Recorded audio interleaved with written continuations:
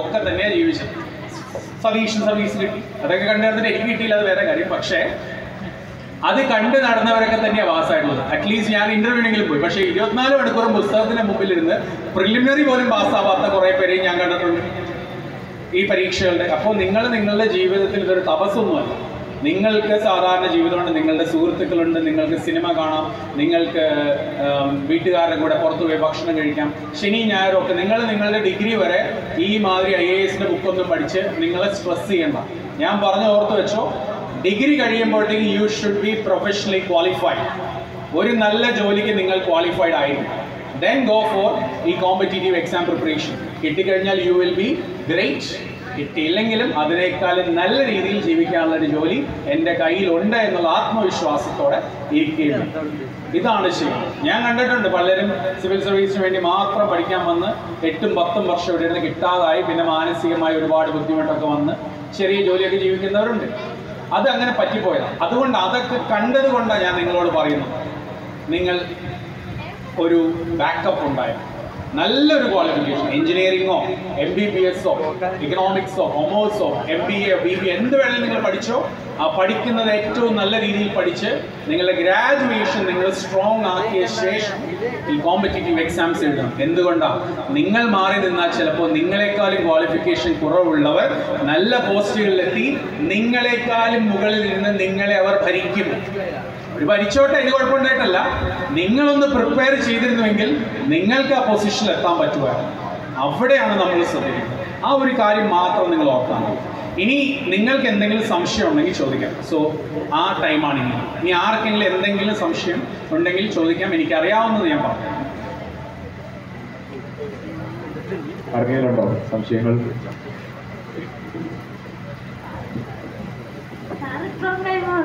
അപ്പൊ നമ്മുടെ സ്കിൽസിനുള്ള ഇതൊക്കെ ഉണ്ടോ? സ്കില്ലില്ലേ, നമുക്ക് ഓരോ കഴിവുകളുള്ള ജോലികൾ എന്തൊക്കെ കിട്ടും? ഇപ്പോ സാറി പറഞ്ഞ ഈ മേഖലകളെ കുറിച്ചൊക്കെ സംസാരിച്ചു.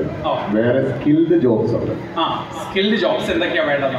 അതിനുള്ള എന്തെല്ലാം സ്കിൽസ് ആണ് നമുക്ക് വേണ്ടത്? എന്തെല്ലാം രീതിയിൽ ആഡ് ഓൺ കോഴ്സുകളെ കുറിച്ചും അങ്ങനെയൊക്കെയാണ് സംസാരിക്കുന്നത്. എന്താ താല്പര്യം? What's your aim?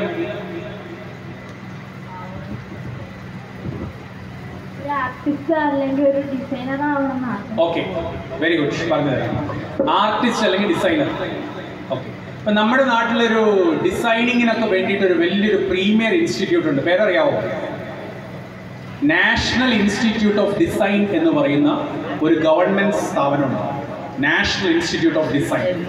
അപ്പോൾ അവിടെ നമുക്ക് അഡ്മിഷന് വേണ്ടിയിട്ട് ഈ പറയുന്നത് പോലെയുള്ള സ്കിൽസ് ഡെവലപ്പ് ചെയ്യണം. അതായത് നമ്മളുടെ ഈ ഡിസൈൻ സ്കിൽസ് അത് നമ്മൾ ഡെവലപ്പ് ചെയ്യും. അതിന് വേണ്ടിയിട്ട് എന്താ ചെയ്യേണ്ടതെന്ന് വെച്ചാൽ, നമുക്ക് ഐഡിയ ഉണ്ടെങ്കിലും മാത്രം കാര്യമില്ലല്ലോ. നമ്മുടെ നാട്ടിൽ ഈ സ്കിൽ ട്രെയിനിങ് കൊടുക്കുന്ന ചില സ്ഥാപനങ്ങളുണ്ട്. ഇപ്പോൾ ഫോർ എക്സാമ്പിൾ എൻ്റെ ഒരു ഫ്രണ്ടിൻ്റെ കോളേജാണ് ഈ കോതമംഗലം പുതുപ്പാടിയിലുള്ള എൽദോമാർ ബെസേലിയോസ് കോളേജുണ്ട്. അവിടെയാണ് MG യൂണിവേഴ്സിറ്റിയിലെ ഈ multimedia, animation, fashion designing, architecture തുടങ്ങിയ കോഴ്സിൻ്റെ ഏറ്റവും നല്ല സ്ഥാപനം ഈ പുതുപ്പാടിയിലുള്ള എൽദോമാർ ബെസേലിയോസ് കോളേജാണ്.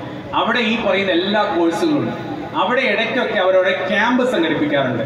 സിനിമ പ്രൊഡ്യൂസേഴ്സ്, സിനിമയുടെ സ്ക്രീൻ റൈറ്റേഴ്സ്, പിന്നെ ഈ മൾട്ടിമീഡിയ, ഇപ്പോൾ ഇതിനുള്ള അനിമേഷൻ ഇതിൻ്റെയൊക്കെ ക്യാമ്പുകൾ വെക്കാറുണ്ട്.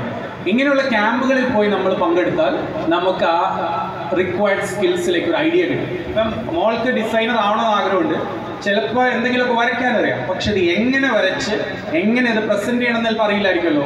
അങ്ങനെയുള്ള കാര്യങ്ങൾക്ക് ഈ ക്യാമ്പുകൾ നൽകും.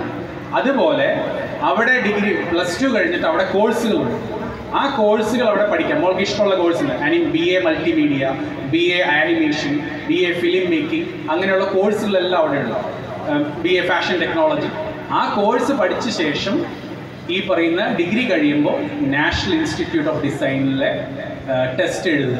അത് കിട്ടുവാണെങ്കിൽ പിന്നെ ഒന്നും നോക്കണം. ഇപ്പോൾ ഇന്ത്യയിലെ ഈ ഫേമസ് ഡിസൈനേഴ്സ് ഉണ്ടല്ലോ, അവരൊക്കെ അവിടെ നിന്ന് വരുന്നത്.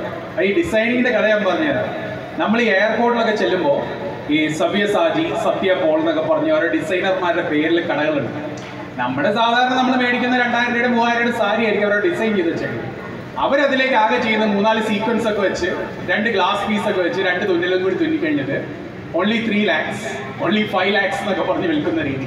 അപ്പോൾ മോളൊരു ഫേമസ്, ഇപ്പൊ സബ്യസാജിനെ പോലെയോ സത്യപോളിനെ പോലെയോ റിതു കുമാറിനെ പോലെയൊക്കെ ഒരു ഫേമസ് ആർട്ടിസ്റ്റ് ആയി കഴിഞ്ഞാൽ മോളൊരു ചെറിയൊരു ഡിസൈൻ ചെയ്യുമ്പോൾ അത് ചോദിക്കാൻ വരുന്ന കസ്റ്റമർ ചിലപ്പോൾ നിത അംബാനിയും അങ്ങനെയുള്ള. അപ്പോൾ ഈ റിതു കുമാറും ഈ സബ്യസാജിയും സത്യപോളും ഒക്കെ ജനിച്ചപ്പോഴേ ഈ സ്കില്ല് കൊണ്ട് വന്നവരല്ല. ഇതുപോലെ തന്നെ ആഗ്രഹങ്ങളുണ്ടായി ഇതൊക്കെ. ഇനി അതുപോലെ മോൾക്ക് ഈ ഇപ്പൊ ആർക്കിടെക്റ്റ് ആവണമെന്ന് ആഗ്രഹമുള്ളവരുണ്ടാവില്ല. ഈ ഇല്ല, ആരുമില്ല, ആർക്കിടെക്റ്റോ സിവിൽ എഞ്ചിനീയറോ ആവണമെന്ന് ആഗ്രഹമുള്ളവർ ഈ മനോരമയുടെ വീട് എന്നൊരു പറയുന്ന പ്രസിദ്ധീകരണമുണ്ട്. വീട് അത് വായിച്ചു തുടങ്ങിക്കും. അപ്പോൾ ഒരുപാട് ഐഡിയാസ് കിട്ടും. അങ്ങനെയുള്ള കുറേ ബുക്സും വായിക്കും. ഇങ്ങനെയാണ് നമ്മുടെ സ്കില്ല് ഡെവലപ്പ് ചെയ്യുന്നത്. ഇപ്പം മോൾക്ക് ഇപ്പോൾ ആവശ്യം, ഇപ്പോൾ ഗൂഗിൾ ഉണ്ടല്ലോ, വേറെ ബുക്കൊന്നും വേണ്ട. ഇപ്പം ഏതാ വേണ്ടത് ആ റെലവൻറ്റ് ഏരിയ ഒന്ന് ടൈപ്പ് ചെയ്ത് കഴിഞ്ഞാൽ അതിൻ്റെ കുറേ ക്ലാസ്സുകളൊക്കെ യൂട്യൂബിലൊക്കെ ഉണ്ടാവും. ഇതൊക്കെ കണ്ട് പതുക്കെ നമ്മുടെ സ്കില്ല് ഡെവലപ്പ് ചെയ്യും. Clear? Any other doubts?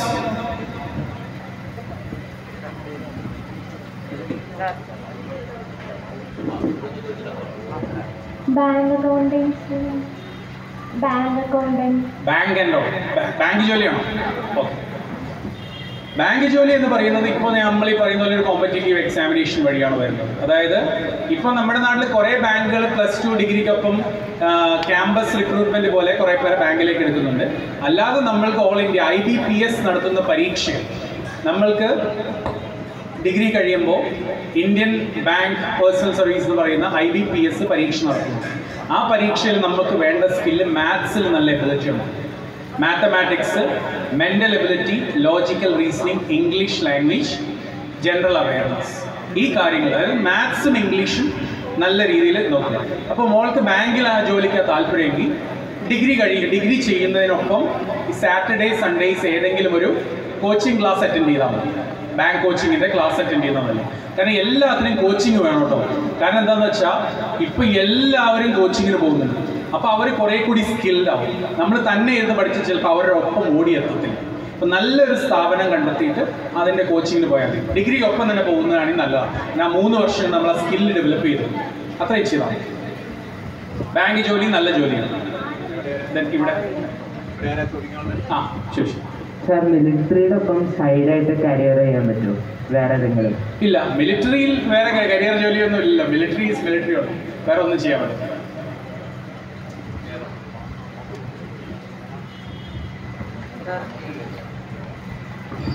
Sir, ഈ ISR ലെവലിലൊക്കെ ജോലി കിട്ടണമെങ്കിൽ നമ്മൾ എന്ത് കോഴ്സ് ചെയ്യണം? ISROയിൽ അവരുടെ വിളിക്കുകയാണ്. നമ്മളുടെ ഈ എഞ്ചിനീയറിംഗ് കഴിയുമ്പോൾ അതനുസരിച്ച് അവരുടെ അപ്പോയിൻമെൻറ്റുകളുണ്ട്. അതനുസരിച്ച് അവർ കോൾ ഫോർവേഡ് ചെയ്യുമ്പോൾ നമ്മൾ ആ എക്സാം എഴുതിയാൽ മതി. അതനുസരിച്ചാണ് അവർ വിളിക്കുന്നത്. പിന്നെ നമ്മൾക്ക് ചിലപ്പോൾ ക്യാമ്പസ് റിക്രൂട്ട്മെൻ്റ് ഒക്കെ ഉണ്ട്. ഇപ്പോൾ ഇന്ത്യൻ ഇൻസ്റ്റിറ്റ്യൂട്ട് ഓഫ് സയൻസ് എന്ന് പറഞ്ഞാൽ ബാംഗ്ലൂർ ഒരു അക്കാദമി ഉണ്ട്, IISc, Indian institute of science. അവിടെ നിന്ന് ക്യാമ്പസ് പ്ലേസ്മെൻറ്റുകളും ISROയിലേക്ക് വരും.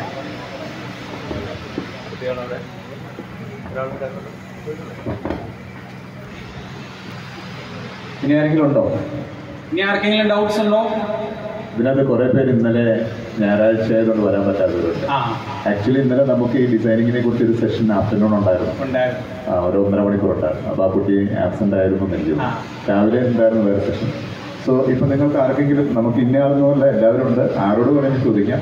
എന്ത് ഇൻഫർമേഷൻ ഇവിടെ നിന്ന് കിട്ടാനുള്ള ചാൻസാണ്. ഇത് കഴിഞ്ഞാൽ ഇനി ഒരു ക്ലാസ് കിട്ടില്ല കേട്ടോ. ഈ കമ്പ്യൂട്ടറായിട്ട് ബന്ധപ്പെട്ട എന്തെങ്കിലും കോഴ്സ് അങ്ങനെ കമ്പ്യൂട്ടറായിട്ട് ബന്ധപ്പെട്ട് എന്താ ഉദ്ദേശിക്കുന്നത്? ഈ സോഫ്റ്റ്വെയർ അങ്ങനെ കമ്പ്യൂട്ടർ എഞ്ചിനീയറിംഗ് അല്ല, അതല്ലാണ്ട് വേറെ എന്തെങ്കിലും? പിന്നെയുള്ള അത് എഞ്ചിനീയറിംഗ് പഠിച്ചവർക്ക് ബാക്കി കോഴ്സുകളുള്ളൂ. CAD കോഴ്സസ് ഒക്കെ ഉണ്ട്, കമ്പ്യൂട്ടർ എയ്ഡഡ് ഡിസൈനിങ് എന്നൊക്കെ പറഞ്ഞു. അത് കമ്പ്യൂട്ടറിലാണെങ്കിൽ നമ്മൾ അതിൻ്റെ എഞ്ചിനീയറിംഗ് തന്നെ പോകുന്നതല്ല. അല്ലാതെ നമ്മുടെ ഈ കോച്ചിങ് ഈ കമ്പ്യൂട്ടർ സെൻറ്റേഴ്സ് ഒക്കെ നടത്തുന്ന കോഴ്സുകളുണ്ടല്ലോ, അതിനൊന്നും നമുക്ക് വലിയ അംഗീകാരമില്ല. If you are an engineer, computer engineering കഴിഞ്ഞ ശേഷം അതിൻ്റെ സ്പെസിഫിക്കേഷനുകളിലേക്ക് നോക്കാം. ഇനി ആരാളെ ആർക്കാണ് ചോദിച്ചോ? എത്ര മിനിറ്റ് ഉണ്ട്? 20 മിനിറ്റ് കൂടി തരും. അത് കഴിഞ്ഞാൽ പിന്നെ ചോദ്യങ്ങളില്ല. സാർ അനുവദിക്കുകയാണെങ്കിൽ മാത്രം തരാം. ചോദിക്കാനുണ്ടോ? വെറുതെ ചോദിച്ചോളൂ. ഞാൻ പൈലറ്റ് ആവണതിനെ കുറിച്ച് ചോദിക്കുന്നു. അപ്പോൾ ഞാൻ കുറേ ദിവസം സെർച്ച് ചെയ്തപ്പോൾ 50 to 70 lakhs വരെ അത് പഠിക്കാൻ എടുക്കുമെന്ന് പറഞ്ഞത്. അങ്ങനെ കാശ് കൊടുക്കാതെ പഠിക്കാൻ പറ്റും? കാശ് കൊടുക്കാതെ പഠിക്കാൻ ഉള്ളതെന്ന് പറഞ്ഞാൽ ഗവൺമെന്റിന്റെ രാഷ്ട്രീയ ഉഡാൻ അക്കാഡമി എന്നും പറഞ്ഞ് ആന്ധ്രയിലും അമേഠിയിലും നാഗ്പൂരിലും 3 സ്ഥാപനങ്ങളുണ്ട് സെൻട്രൽ ഗവൺമെന്റിന്റെ. അവിടെയാണെങ്കിൽ ഒരു 20 ലക്ഷം രൂപയ്ക്കൊക്കെ ആ കോഴ്സ് ലോൺ കിട്ടും. അത് രാഷ്ട്രീയ ഉഡാൻ അക്കാഡമി എന്ന് പറഞ്ഞിട്ടുണ്ട്. അതിൻ്റെ എൻട്രൻസിൽ വിളിക്കുമ്പോൾ ആ എക്സാം എഴുതിയാൽ മതി. ഫിസിക്സും മാത്സും എടുത്ത് +2 പാസ്സാവും. അല്ലെ പിന്നെ ഈ പ്രൈവറ്റ് ഫ്ലൈയിങ് ക്ലബ്ബുകളിലൊക്കെ പോകുമ്പോഴാണ് ഈ 70 ലക്ഷമൊക്കെ ആവുന്നത്. സെൻട്രൽ ഗവൺമെൻറ്റിൻ്റെ കോഴ്സുകളുണ്ട്. അതിലാണെങ്കിൽ ഈ പറയുന്ന ചിലവ് കുറച്ച് നമുക്ക് പഠിക്കാം. എന്തായാലും ചിലവുണ്ട്, പക്ഷെ അതിന് ബാങ്ക് ലോണൊക്കെ കിട്ടും. അവിടെയൊക്കെ അഡ്മിഷൻ കിട്ടിക്കഴിഞ്ഞാൽ ബാങ്ക് ലോൺ കിട്ടും.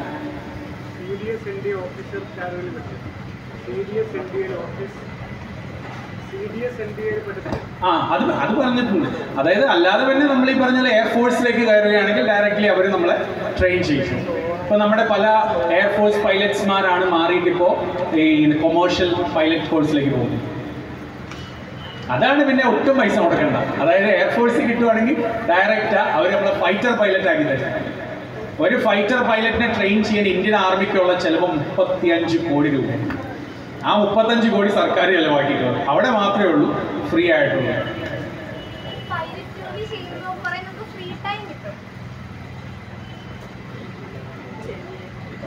പറഞ്ഞത് പൊട്ടത്തേരാണോന്ന് അറിയില്ല. ഞാൻ ഓരോ സ്ഥലത്ത് കേട്ടതാ. നമ്മൾ പൈലറ്റ് ആകുമ്പോൾ നമുക്ക് കുറേ ഫ്രീ ടൈം കിട്ടും. അപ്പോൾ അതിൻ്റെ ഒപ്പം നമുക്ക് ഈ അഡ്മിറ്റ് ആവാൻ അങ്ങനെ പ്രൊഫഷണൽ കോഴ്സൊക്കെ പഠിക്കാൻ പറ്റും. പഠിക്കാൻ പറ്റത്തില്ല. കാരണം എന്താ വെച്ചാൽ ഫ്രീ ടൈം എന്ന് പറഞ്ഞു കഴിഞ്ഞാൽ ഈ പൈലറ്റിനും എയർ ഹോസ്റ്റസ്മാർക്കും ഫ്രഷ്നെസ് ഉണ്ടായിരിക്കണം എന്നുള്ളതാണ്. ഇപ്പോൾ ഞാനിപ്പോൾ കാർ ഓടിച്ചുകൊണ്ട് പോയി ക്ഷീണിച്ച് കഴിഞ്ഞാൽ നമ്മൾ ചിലപ്പോൾ ആക്സിഡൻറ്റ് പറ്റില്ല. അതുപോലെ തന്നെയാണ് പൈലറ്റ്മാർക്ക്. അവർക്ക് ഒരു ദിവസം ഇത്രയും മണിക്കൂർ വർക്ക് ചെയ്യാൻ പറ്റും. അത് കഴിഞ്ഞ പക്ഷേ അടുത്ത ദിവസം അടുത്ത ദിവസം വരേണ്ടവരും. അതായത് നമുക്ക് ഒരുപാട് ഫ്രീ ടൈം വേറെ ഒന്നും കിട്ടത്തൊന്നുമില്ല. നമ്മൾക്ക് ഇപ്പോൾ LLB ഒക്കെ പഠിക്കാം, അഡ്വക്കേറ്റൊക്കെയാണ്. അത് പഠിക്കാൻ പൈലറ്റ് ആയിരുന്നുകൊണ്ട് അത് പറ്റത്തില്ല.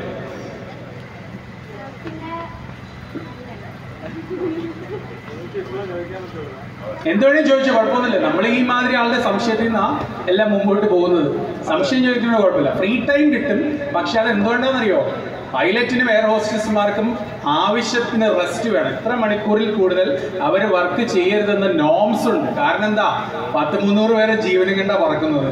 അവർക്ക് പറ്റുന്ന ഒരു ചെറിയ ക്ഷീണം പോലും പ്രശ്നമുണ്ടാകും. കഴിഞ്ഞ ദിവസം വായിച്ചില്ല, അമേരിക്കയിൽ ഒരു പൈലറ്റിന് വയ്യാതായി അവസാനം പാസഞ്ചർ തന്നെ വിമാനം കൊണ്ട് ഇറക്കി എന്ന് പറഞ്ഞില്ലേ? അത് വരാതിരിക്കാൻ വേണ്ടിയിട്ടാണ്. ഓവർലോഡ് പറ്റുന്നത്. ഇപ്പോൾ KSRTC ഡ്രൈവർമാർ നമ്മൾ ആലോചിച്ച് നോക്കുക, ഉറങ്ങാതെ 14 മണിക്കൂറൊക്കെ ഓടിച്ചാണ് ഇവിടെ നിന്ന് തിരുവനന്തപുരത്ത് നിന്ന് കാസർഗോഡേക്കൊക്കെ വണ്ടി ഓടിക്കുന്നത്. ഈ ഡ്രൈവർ ഉറങ്ങിപ്പോയി എന്ന് പറയില്ലേ? ഈ ഉറങ്ങിപ്പോകുന്നത് ഒന്ന് കണ്ണടയുന്നതിനാ, അല്ലാതെ അവരിങ്ങനെ കുറേ നേരം ഉറങ്ങിയിരിക്കുന്നതുകൊണ്ടല്ല. ഒന്ന് കണ്ണടഞ്ഞു പോയാൽ ആക്സിഡന്റ്. അപ്പോൾ നമ്മുടെ നാട്ടിൽ അത് നമ്മൾ നോക്കേണ്ട ഒരു കാര്യമാണ്. ഈ KSRTCക്ക് സത്യം പറഞ്ഞാൽ ഒരു ഡ്രൈവറെ തിരുവനന്തപുരത്ത് നിന്ന് കാസർഗോഡേക്ക് ഓടിക്കേണ്ട കാര്യമൊന്നുമില്ല. തിരുവനന്തപുരത്ത് നിന്ന് കോട്ടയം വരെ ഒരു ഷിഫ്റ്റ്, അവിടെ നിന്ന് അയാൾ തിരിച്ച് കോട്ടയത്ത് നിന്ന് തിരുവനന്തപുരത്തേക്ക് വന്ന രീതിയിൽ തീർക്കാവുന്നതേ ഉള്ളൂ.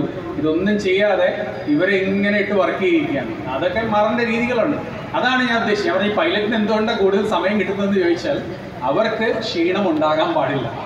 അവർക്ക് ആ ഇത്ര സമയമേ ഒരു ദിവസം വർക്ക് ചെയ്യാൻ പറ്റുള്ളൂ. അത് ഇന്റർനാഷണൽ നോമാണ്. ഈ ഫ്ലൈറ്റ് പറത്തുന്നത് കൊണ്ടാണ്.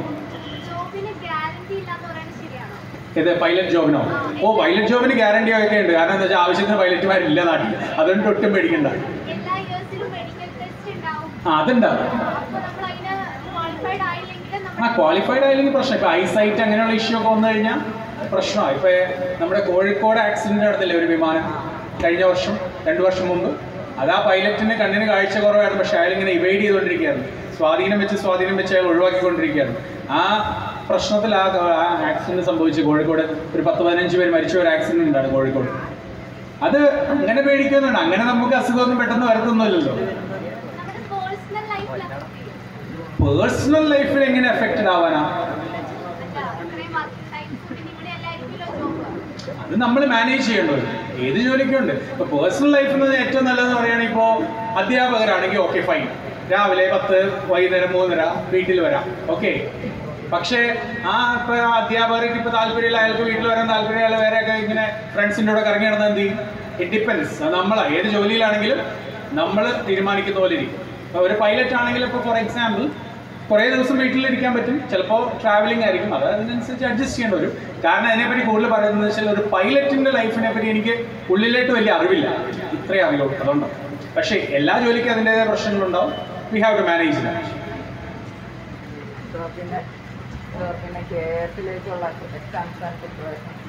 KS-ലേക്കുള്ള എക്സാം ആൻഡ് പ്രിപ്പറേഷൻ. KS-ലേക്ക് എഴുതാൻ നമുക്ക് ഡിഗ്രി മതി, എനി ഗ്രാജുവേഷൻ എന്ന് വെച്ചാൽ MBBS എഞ്ചിനീയറിംഗോ BA BCom BSc nursing BBA government approve ചെയ്തിട്ടുള്ള ഒരു യൂണിവേഴ്സിറ്റി ഡിഗ്രി മതി. അത് കഴിഞ്ഞ ശേഷം കേരള സർക്കാർ പരീക്ഷ വിളിക്കുമ്പോൾ നമ്മൾ പോയി എഴുതും. അതിൽ വരുന്നത് ജനറൽ നോളജും മെൻ്റൽ എബിലിറ്റിയും മാത്രമേ ഉള്ളൂ. General knowledge and mental ability അതിൻ്റെ കോച്ചിങ് മാത്രം. General knowledge, history, geography, current affairs, അങ്ങനെ എല്ലാ കാര്യങ്ങളും. അതിന്റെ പ്രിപ്പറേഷനെ കുറിച്ചാണ് ചോദിച്ചത്. അത് സാർ എനിക്ക് ആദ്യമേ ആൻസർ ഞാൻ ആദ്യം പറഞ്ഞ കാര്യങ്ങൾ, ഡിഗ്രി വരെ ചെയ്യാൻ പറഞ്ഞ കാര്യങ്ങളില്ലേ, പത്രം വായിക്കുക, digest, tell me why, year book, ഇത്രയും കാര്യങ്ങൾ ചെയ്യുക. അത് കഴിഞ്ഞിട്ട് പരീക്ഷയ്ക്ക് മുമ്പ് ഒരു വർഷം ഏതെങ്കിലും ഒരു നല്ല കോച്ചിങ് അക്കാദമിയിൽ ജോയിൻ ചെയ്യണം. Sir, Indian foreign സർവീസിലെ from the beginning to end നമ്മളുടെ പൊസിഷനും റാങ്കിങ്ങും പോസ്റ്റിങ്ങിനെ പറ്റിയിട്ടൊന്ന് എക്സ്പ്ലെയിൻ ചെയ്യാം. ഇപ്പോൾ IFS കിട്ടുന്നു. IFS കിട്ടിയ ട്രെയിനിങ്ങിൻ്റെ സമയത്ത് തന്നെ നമ്മളെ ഏതെങ്കിലും ഒരു രാജ്യത്തിൻ്റെ ഇന്ത്യൻ എംബസിയുമായിട്ട് അറ്റാച്ച് ചെയ്യും. ഇപ്പോൾ കഴിഞ്ഞ ദിവസം എൻ്റെ ഒരു സ്റ്റുഡൻറ്റ് അരുൺ പാണ്ഡ്യനാഥിന് റഷ്യയിലാണ് കിട്ടിയത്. റഷ്യയിലേക്ക് ഒരു 6 മാസം അപ്പോയിൻമെൻറ്റ്. അപ്പോൾ അതൊരു സെക്കൻഡ് ഓഫീസർ എന്ന് പറഞ്ഞൊരു പോസ്റ്റിംഗാണ് കിട്ടുന്നത്. ട്രെയിനിങ് കഴിഞ്ഞ് കഴിയുമ്പോൾ നിങ്ങൾക്ക് ഇഷ്ടമുള്ള അവിടെ ലാംഗ്വേജ് പഠിപ്പിക്കും, വിദേശ ഭാഷകൾ പഠിപ്പിക്കും. ഇംഗ്ലീഷ് മസ്റ്റാണ്. അതുകൂടാതെ തന്നെ 2 വിദേശ ഭാഷകളോടെ നിങ്ങൾക്ക് പഠിക്കാം. അതിപ്പോൾ അറബി എടുക്കാം, സ്പാനിഷ് എടുക്കാം, അങ്ങനെ ഏതെങ്കിലുമൊക്കെ ഭാഷ പഠിക്കാം. അതനുസരിച്ച് ആ മേഖലകളിലേക്ക് നിങ്ങളെ അപ്പോയിൻറ്റ് ചെയ്യും. ആദ്യ കുറേ കാലം നിങ്ങൾ വിദേശ രാജ്യങ്ങളിലെ എംബസിയുമായിട്ട് അറ്റാച്ച്ഡ് ആയിരുന്നു. അത് കഴിഞ്ഞ് കുറേ കാലം നിങ്ങൾ ഡൽഹിയിൽ നമ്മുടെ വിദേശകാര്യ മന്ത്രാലയത്തിലായിരിക്കും ജോലി കിട്ടുന്നത്. വിദേശകാര്യ മന്ത്രാലയത്തിൽ അപ്പോൾ അതിലെ പല പൊസിഷനുകളായിട്ട് ഇങ്ങനെ ഇരിക്കും. ഈ അംബാസഡർ ആകുക, ഹൈ കമ്മീഷണർ ആകുക എന്നുള്ളതൊക്കെ ഉള്ളത് towards the end of your service.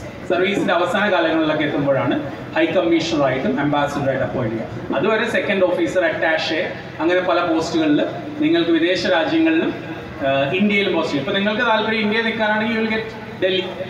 IFS ആണെങ്കിലും ഡൽഹിയിലെ വിദേശകാര്യ മന്ത്രാലയത്തിൽ ജോലി ചെയ്യാം. പക്ഷേ എല്ലാവരും വിദേശ രാജ്യങ്ങളിലേക്കായിരിക്കും പോകുക.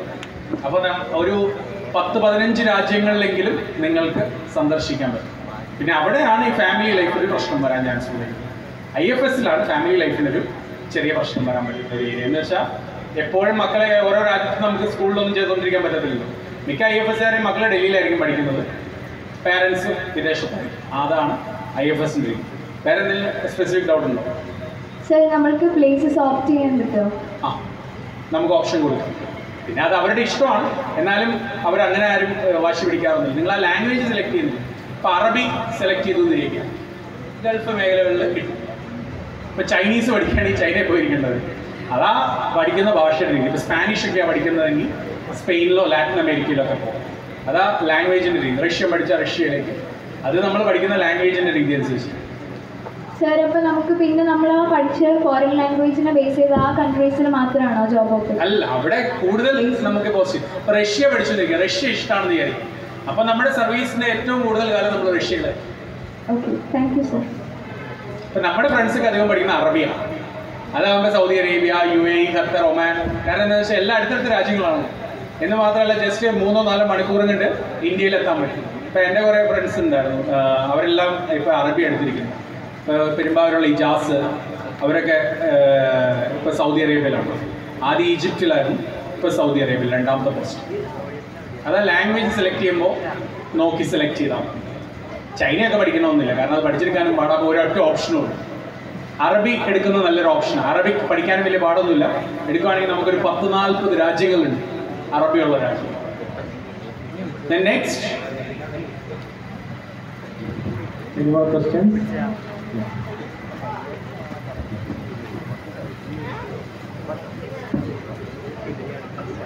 ആർമി നഴ്സിംഗ് നോക്കാനാണ് പറഞ്ഞ ക്വസ്റ്റ്യൻ. ആർമി നഴ്സിംഗ് കേട്ടില്ല. Army nursing okay.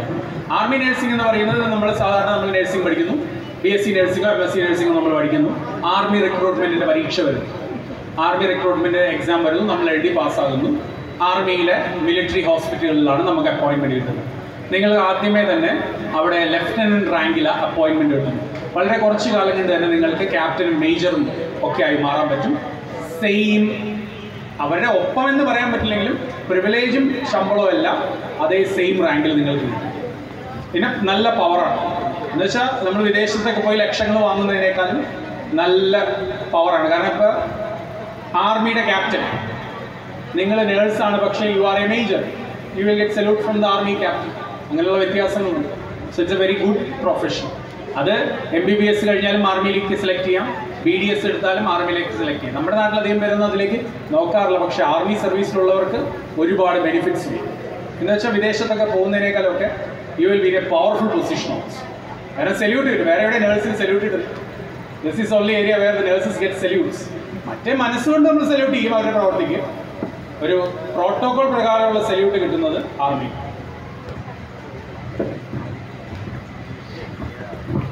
MBAയുടെ എക്സാം കഴിഞ്ഞിട്ടുണ്ടായിരുന്നു, അത് കഴിഞ്ഞിട്ട് ഡിഗ്രി ലെവലിലെ എക്സാം എന്ന് പറഞ്ഞില്ലേ? അപ്പോൾ 19 to 24 years ലെഫ്റ്റ്. ഓരോ ഇയറിലും എഴുതാം. 19 മുതൽ 24 വരെ നിങ്ങൾക്ക് എഴുതാം. അതിന് ചാൻസസ് ഇല്ല. You can write. നമുക്ക് കസ്റ്റംസ് ഓഫീസറൊക്കെ ആയിട്ട് ജോബ് കിട്ടാൻ വേണ്ടി SSC എക്സാം, സ്റ്റാഫ് സെലക്ഷൻ കമ്മീഷൻ്റെ എക്സാം ഉണ്ട്. ഡിഗ്രി കഴിയുമ്പോൾ SSC ഗ്രാജുവേറ്റ് ലെവൽ എന്ന് പറഞ്ഞൊരു പരീക്ഷയുണ്ട്. അവിടെ മാത്സും ഇംഗ്ലീഷും നല്ല രീതിയിൽ, അതായത് ചെറിയ മാത്സ് അല്ല, പ്യുവർ മാത്സ് ഒക്കെ പോലെയുള്ള ക്വസ്റ്റ്യൻസ് വരും. മെൻ്റൽ എബിലിറ്റി എൻ്റെ കുറച്ച് ഹൈ ലെവലിലുള്ള മാത്സ് ക്വസ്റ്റ്യൻസും ഇംഗ്ലീഷിലും പ്രൊവിഷൻ ഉണ്ടായാൽ മതി. അത് SSC പരീക്ഷ വെച്ചാൽ നമ്മുടെ വർഷാവർഷം എല്ലാവരും തന്നെ CBIയിലേക്കും കസ്റ്റംസിലേക്കും revenue ഡിപ്പാർട്ട്മെന്റിലേക്കും അതുവഴിയാണ് പരീക്ഷയുണ്ട്. SSC CGL exam SSC CGL. Okay, അതാണ് എക്സാം. നമുക്ക് ഏത് ഡിഗ്രി ചെയ്യുന്നതിന്റെ ഇടയിലും ഈ എക്സാം നമുക്ക് ട്രൈ ചെയ്തോ? ഡിഗ്രി കഴിയുമ്പോഴേ പറ്റുള്ളൂ. 19-20 വയസ്സ് കഴിഞ്ഞു. 20 വയസ്സും ഗ്രാജുവേഷനും വേണം. ഏത് ഡിഗ്രി എടുക്കാം? ഏത് ഡിഗ്രി വേണം, ഏത് ഡിഗ്രി. പിന്നെ നമ്മൾ ATC എടുക്കാൻ, എയർ ട്രാഫിക് കൺട്രോളർ.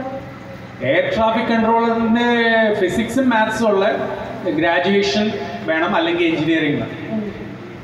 അതിന് സ്കോപ്പ് ഇല്ലാന്ന് തോന്നുന്നു നമ്മുടെ ഇന്ത്യക്കാർക്ക്, അങ്ങനെ പറഞ്ഞു കേട്ടോ. കാരണം ഫോറിനേഴ്സ് കൂടുതലും ഉണ്ടാകുന്ന സമയത്ത് പൈലറ്റിന് നമ്മുടെ ലാംഗ്വേജ് മനസ്സിലാവില്ല എന്നൊക്കെ പറയുന്നത്.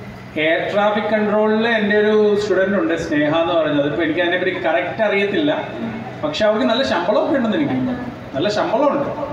പിന്നെ അവർ ഹൈദരാബാദിലാണ്. പിന്നെ നമുക്ക് ഇവിടെ ഇത്രയും വിമാനത്താവളങ്ങളുണ്ട്, ഇങ്ങോട്ടൊക്കെ കിട്ടും. പിന്നെ ATC അത് ഞാൻ പറയുന്നത് അതൊരു ഇത്ര വലിയൊരു ഹൈഫൈ പ്രൊഫഷനൊന്നുമല്ല. നമ്മൾ മൊണോട്ടണസ് ആയി പോകും. ഒരേ ജോലി തന്നെ ഇരുന്ന് വിമാനം വരുന്നതും പോകുന്നതും വെച്ച് പറഞ്ഞുകൊണ്ടിരിക്കണ്ടേ. കുഴപ്പമുണ്ടായിട്ടില്ല, പക്ഷേ നമ്മളെപ്പോഴും മൊണോട്ടണസ് ജോബ്സിനേക്കാളും നല്ലത് നമുക്ക് എന്തെങ്കിലുമൊക്കെ വെറൈറ്റി ചെയ്യാൻ പറ്റുന്നത്. ഇപ്പോൾ കസ്റ്റംസ് എഴുതിയെടുക്കുകയാണെങ്കിൽ ഭയങ്കര ബെനിഫിറ്റാണ്. It's A very good job. SSC CGL കാരണം കേരളത്തിൽ വളരെ കുറച്ച് മാത്രം ട്രൈ ചെയ്യുന്ന രീതിയാണ്. അതിന്റെ കാരണം പറഞ്ഞു കഴിഞ്ഞാൽ വിവാദമാവും. അതുകൊണ്ടാണ് SSC CGLന്റെ പ്രശ്നം എന്താണെന്ന് വെച്ചാൽ അത് ഹരിയാന, മധ്യപ്രദേശ്, ഉത്തർപ്രദേശ്, ബീഹാർ സർവീസാണ്. അതെന്താണെന്ന് അറിയില്ല. കാരണം എന്താ വെച്ചാൽ സിവിൽ സർവീസ് എഴുതി മലയാളികൾ പുഷ്പം പോലെ പാസ്സാവുന്നുണ്ട്. ഈ സാധനം എഴുതി കിട്ടുന്നില്ലാത്തതിൻ്റെ ഒരു കാരണം നല്ല ഒന്നാന്തരം പരീക്ഷ നടത്തുന്നതിൻ്റെ തട്ടിപ്പാണ്. ഹരിയാനയിലെയും കിഴക്കൻ രാജസ്ഥാനിലെയൊക്കെ കുറേ അക്കാദമികൾക്ക് ക്വസ്റ്റ്യൻ പേപ്പറൊക്കെ നേരത്തെ തന്നെ ചോർത്തി കൊടുത്ത് ഇത് വടക്കേ ഇന്ത്യക്കാരെ മാത്രം കുത്തി നിറയ്ക്കാൻ വേണ്ടിയിട്ടുള്ള സർവീസാണ്. നമ്മുടെ IAS IRS കിട്ടുന്ന ഓഫീസർമാരുണ്ടല്ലോ, കേരളത്തിൽ നിന്ന് IRS കിട്ടുന്നവർ പറയാറുണ്ട്, ഒരു ബോധം വെളിവില്ലാത്ത ഇൻസ്പെക്ടർമാരെ ഞങ്ങൾക്ക് കീഴുള്ളൂ. ഇതൊക്കെ എങ്ങനെ പരീക്ഷ പാസ്സായി എന്നാണ് അവർ തന്നെ അത്ഭുതപ്പെടുന്നത്. പിന്നെ ആ പരീക്ഷയുടെ കട്ടി വെച്ച്, ആ മാത്സിൻ്റെ ഇംഗ്ലീഷിൻ്റെ രീതി വെച്ച് ഇവരൊന്നും ജന്മത്തിൽ A to Z പറയാൻ അറിയില്ലാത്തവരുടെ ഈ പരീക്ഷ പാസ്സാവുന്നുണ്ട്. പേരിന് മലയാളികളെ ഒരു 4-5 എന്ന് വെച്ചാൽ പാസ്സാവുന്നു. അതാണ് SSC CGLന്റെ പരീക്ഷയിൽ വരുന്ന ഒരു പ്രശ്നമാണ്. അല്ലെങ്കിൽ മലയാളികൾ പാട്ടും പാടി ഫുൾ ക്ലിയർ ആവേണ്ട പരീക്ഷയാണ് SSC CGL. പക്ഷേ അതിൽ കുറച്ച് പ്രശ്നമുണ്ട്. എന്നാലും എല്ലാ വർഷവും കുറച്ച് മലയാളികളും പാസ്സാവുന്നുള്ളതിനാൽ we should try our. Sir, അക്കൗണ്ടൻസിയിൽ ഈ ഗൂഗിൾ പേ ഒക്കെ വരുന്ന, ഇപ്പോൾ ഗൂഗിൾ പേ ഒക്കെ വരുന്ന, അത് ജോബിനെ അഫക്റ്റ് ചെയ്യും? അതങ്ങനെ ജോബിനെ എഫക്റ്റ് ചെയ്യുന്നില്ല. ഇപ്പൊ ബാങ്കിന്റെ ജോലിയാണ് ഉദ്ദേശിക്കുന്നത്. അത് കുറച്ച് കഴിയുമ്പോൾ എന്താണെന്ന് പറഞ്ഞാൽ നമ്മുടെ നാട്ടിലെ ഫുൾ ഈ കമ്പ്യൂട്ടറൈസ്ഡ് ബാങ്ക് മാനേജ്മെന്റ്, ഇപ്പൊ 0 മാൻ ബാങ്ക് ബ്രാഞ്ചുകൾ ഉണ്ട് നമ്മുടെ നാട്ടിൽ. എന്ന് വെച്ചാൽ ഒരു മനുഷ്യൻ പോലും ഇല്ലാത്ത 2 ബാങ്ക് ബ്രാഞ്ചുകൾ ഇപ്പൊ ഇന്ത്യയിലുണ്ട്.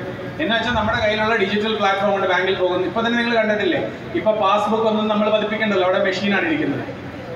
മകള് പറഞ്ഞ ഒരു കാര്യം കറക്റ്റാ, കുറച്ച് കഴിയുമ്പോൾ ഇപ്പോൾ 1000 വേക്കൻസി ഉള്ളത് ഒരു 500 ആയി കുറയും. കംപ്ലീറ്റ് എടുത്ത് കളയില്ല. കാരണം എന്താണെന്ന് വെച്ചാൽ ഈ കണ്ട ജനത്തിന് ജോലി കൊടുക്കണ്ടേ. ഇപ്പൊ തന്നെ പൊട്ടിത്തെറിയിലേക്ക് നിൽക്കുക, ജോലി ഇല്ലാതെ രാജ്യം മുഴുവൻ ഉള്ള. ഈ കൊറോണ വന്ന ശേഷം ഇന്ത്യയിൽ ജോലി എല്ലാവർക്കും തന്നെ പോയിരിക്കുകയാണ്. ജോലി കുറയും, പക്ഷെ കംപ്ലീറ്റ്ലി ഇല്ലാതാവുന്നു. കാരണം മനുഷ്യന് ആവശ്യമാണ്. അതുകൊണ്ട് കുറച്ച് കാലം കണ്ടും ഇപ്പോൾ എന്താ മോളെ എത്രയിലാണ് പഠിക്കുന്നത്? 8th. ഒരുപാട് മാറ്റമൊന്നും ഉണ്ടാവില്ലെങ്കിലും പക്ഷേ അന്നേരം വേറെ ഗുണം എന്താണെന്ന് വെച്ചാൽ നമ്മുടെ സാമ്പത്തിക രംഗം വളരുവാണെങ്കിൽ ബാങ്ക് ബ്രാഞ്ചുകളുടെ എണ്ണം കൂടും. ഇപ്പൊ പണ്ട് കോളേജുകളിൽ എത്ര ബാങ്ക് ഉണ്ടാവും? എൻ്റെ ചെറുപ്പത്തിൽ ആകെ ഒരു SBIയും ഫെഡറൽ ബാങ്കും ഉണ്ടായിരുന്നു. ഇപ്പോൾ കോളേജിൽ എത്ര ബാങ്കുകളാണ്? ഏതാണ്ട് എല്ലാ ബാങ്കുകളും തന്നെ ബ്രാഞ്ച് തുടങ്ങിയിട്ടില്ല. അതുപോലെ വിപുലീകരണം വരും. അപ്പോൾ നമുക്ക് വേക്കൻസി ആ സൈഡിൽ അങ്ങനെ കൂടിക്കണം. അതായത് ഒരു സൈഡിൽ കുറഞ്ഞാലും ഈ ബാങ്കുകൾ വിപുലീകരിക്കപ്പെടുന്നത് കൊണ്ട് ഇന്ത്യയിൽ ഇപ്പോഴും പല ഗ്രാമങ്ങളിലും ബാങ്കൊന്നുമില്ല, എല്ലായിടത്തേക്കും എത്തും. അപ്പോൾ നമുക്ക് വേക്കൻസി അതനുസരിച്ച് ഉണ്ടായി പേടിക്കണം. നമ്മൾ അങ്ങനെ നോക്കി ജീവിക്കാനൊന്നും നടക്കില്ല. Okay, thank you. ഏകദേശം 6 വർഷങ്ങൾക്ക് ശേഷമാണ് സാറിൻ്റെ ക്ലാസ് ഇങ്ങനെ വളരെ ഇവ വെട്ടാതെ തന്നെ നോക്കി കാണുന്നത്. ഒരു സാറ് വളരെ ഭാഗ്യമുള്ള വ്യക്തിത്വമാണ്. കാരണം ഓരോ അധ്യാപകർ തങ്ങളുടെ വിദ്യാർത്ഥികളെ അഭിമാനിക്കുന്നതാണല്ലേ. ഇപ്പം നിങ്ങളൊക്കെ നാളെ എന്തെങ്കിലും IAS IPS കിട്ടിക്കഴിഞ്ഞാൽ ടീച്ചേഴ്സിനൊക്കെ വലിയ സന്തോഷമായിരിക്കും. പക്ഷെ സാറിൻ്റെ എനിക്ക് തോന്നുന്നു ഒരു 100ഓളമൊക്കെ ആളുകൾ സിവിൽ സർവീസിലുള്ളവരുണ്ടാകാനുള്ള സാധ്യതയാണ് ഞാൻ കാണുന്നത്. കാരണം 6 years ബാക്ക്, ഒരു 10 വർഷങ്ങളായിട്ടാണ് സാർ ട്രെയിനിങ് മേഖലയിൽ ഉണ്ടായിട്ടുള്ളത്. ഇപ്പോൾ ഏകദേശം 1200 പേരുണ്ട്. ഞാൻ ചെന്നൈയിലേക്ക് മാറിയായിരുന്നു. ഞങ്ങൾക്ക് അവിടെ തന്നെ കഴിഞ്ഞ 7 വർഷം കൊണ്ട് 1000ഓളം പേര് ക്ലിയർ ആയിട്ടുണ്ട്. അപ്പോൾ അത് മാത്രം ചിന്തിച്ചാൽ മതി. He has that much influence and kind of students partners that even in elite services, IAS, IFS, IPS അല്ലെങ്കിൽ അങ്ങനെ സർവീസുകളിൽ സുഹൃത്തുക്കളിലേക്കാൾ അപ്പുറമായിട്ട് ഒരു ഗുരു ആയ ഒരു വ്യക്തിത്വം ഉണ്ട്, അല്ലെങ്കിൽ ശിഷ്യഗണങ്ങളുണ്ട് എന്ന് പറയുന്നത് വളരെ വളരെ വളരെ അപൂർവമായ സൗഭാഗ്യം തന്നെയാണ്. ഒരു വിധത്തിൽ സിവിൽ സർവീസ് കിട്ടാതിരുന്നതിനേക്കാൾ നല്ല ഒരു ഓപ്ഷൻ സാറിനുണ്ട് എന്ന് ചിന്തിക്കും. ഞാനൊക്കെ ഒരു പക്ഷേ കപ്പിനും ചുണ്ടിനും വരെ സിവിൽ സർവീസ് നഷ്ടപ്പെട്ട ഒരാളാണ് സാർ. ഞങ്ങളൊക്കെ അങ്ങനെ, ഞാനൊക്കെ ആ ഒരു ലെവലിൽ ചെയ്ത ആളാണ്. പക്ഷേ ഒരു സാർ പറഞ്ഞ പ്രധാനപ്പെട്ട കാര്യമുണ്ട്.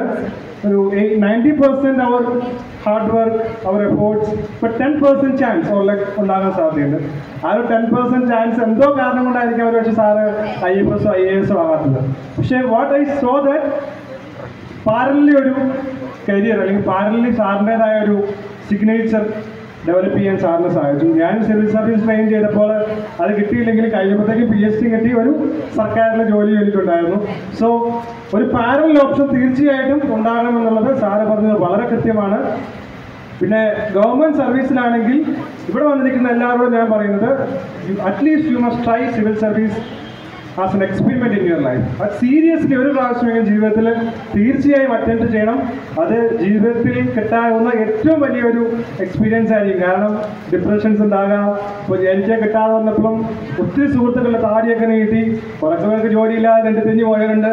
ബട്ട് പ്ലാനിങ് കുറേ കാര്യങ്ങൾ അതിനകത്തുണ്ട്. But this will give you A real life experience and make your life more humble, more experience, more challenging.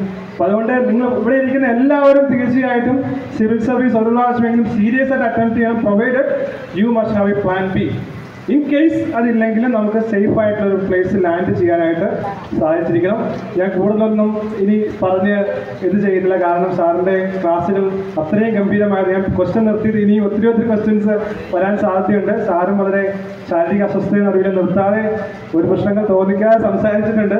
എന്നെ ശരിക്കും സ്തംഭനും ഒപ്പം തന്നെ അത്ഭുത പരവശനുമാക്കിയെന്ന് ഞാൻ ഈ സമയത്ത് പറയുവാൻ ആഗ്രഹിക്കുകയാണ്.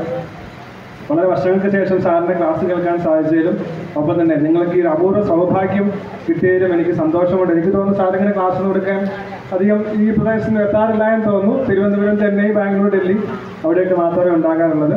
എന്തായാലും you people are really fortunate to have sir like this. Chief secretary വന്നു, ചീഫ് സെക്രട്ടറിയെ പോലുള്ള ആളുകളെ പഠിപ്പിച്ച ആൾ വന്നു എന്നുള്ളത് വേറെ എങ്ങനെ നിങ്ങൾക്ക് ഓഫർ ചെയ്യാൻ പറ്റില്ല. മാത്രമല്ല V are also happy that this much of audience are here today despite such red alert. ഞാൻ സംശയിച്ചു സാറിനെ വരാൻ പറഞ്ഞെങ്കിലും ഇത്രയും പേര് എത്തുമെന്ന് സംശയങ്ങളുണ്ടായിരുന്നു. So thank you very much on behalf of career fest 2022 organizers and students. I extend my warm wishes, hearty congratulations and prayers. All the very best, sir. May God bless you. And from our side, we are handing over a token of appreciation. So I request Sri Selvaraj Mattathil, Director, Neotech Academy, also to join to hand over this memento.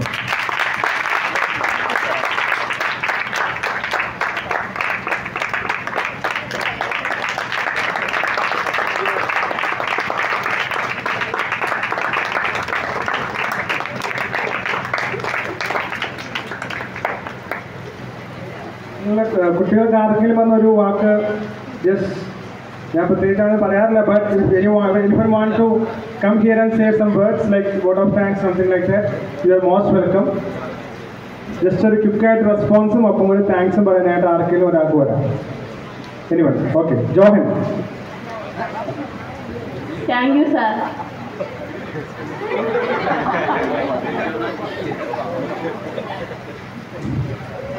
Sir teaches wonderful class for us. We must thank you, sir, for this. And we have to be like sir. Thank you. Okay, thank you. നമ്മൾ V are correct ടൈമിലാണ് start ചെയ്തത്, അതും സമയത്ത് തീർന്നിട്ടുണ്ട്. But we are not able to give you A long break. ആരും പുറത്ത് പോയി ഭക്ഷണം കഴിക്കാൻ പോകുന്നില്ലല്ലോ? ഉണ്ട്. എത്ര പേരുണ്ട് പുറത്ത് ഭക്ഷണം കഴിക്കാൻ പോകുന്നത്? So in worst case we have to report back by 1:45. കാരണം ഇനി നമുക്ക് 1-2 ആക്ടിവിറ്റീസും ദെൻ കാര്യങ്ങളും ഉള്ളത്. So we have to report back by 1:45. 1:45 അവിടെ എത്തുക. കുറച്ച് ഗെയിംസ് ഉണ്ടാവും, പിന്നെ ഏതെങ്കിലും കുറച്ച് ഡാൻസ് പാട്ട് എന്തൊക്കെ പറഞ്ഞിട്ടുണ്ടായിരുന്നു അവർ